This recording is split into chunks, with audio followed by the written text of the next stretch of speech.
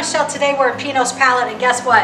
I'm painting. I've never painted, so it's gonna be great. But in the end, my wonderful Picasso is gonna look just like that. So I'm excited to be here today.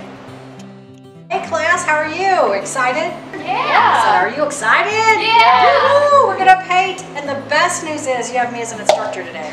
Do you know how many years I've been painting? Zero. Like, I've never done this, so we're gonna have a good time today. I was reading the instructions. It says, mix 3 scoops of white with a half scoop of deep yellow. So I'm thinking this is 1 scoop.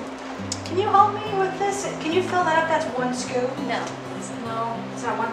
That's not 1 scoop? Oh gosh, oh look. Apparently that's a scoop. That's 3 scoops right there, isn't it? No. Okay, yeah, it's gonna be a fun day, so enjoy. Let's have some fun. Horizontal, so like right here? Yes. Right across? Okay. How's that? That's good. Okay. All right, so you think I'm ready to roll here? Yeah, I think you got it now, Dawn. Oh yeah, Picasso, look out, here I am. Okay, so I'm gonna let you go. All righty, thank you so much. So you're in good hands. All right. Okay, she's gone. Let's do something different.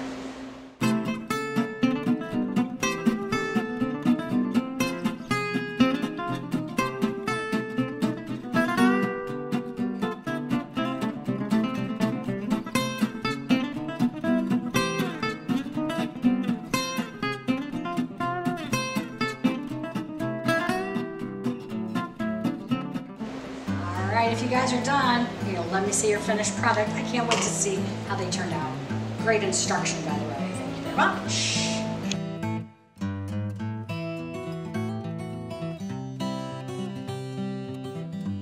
Because of the great instruction that I received, check this out. That was my last bird I just finished.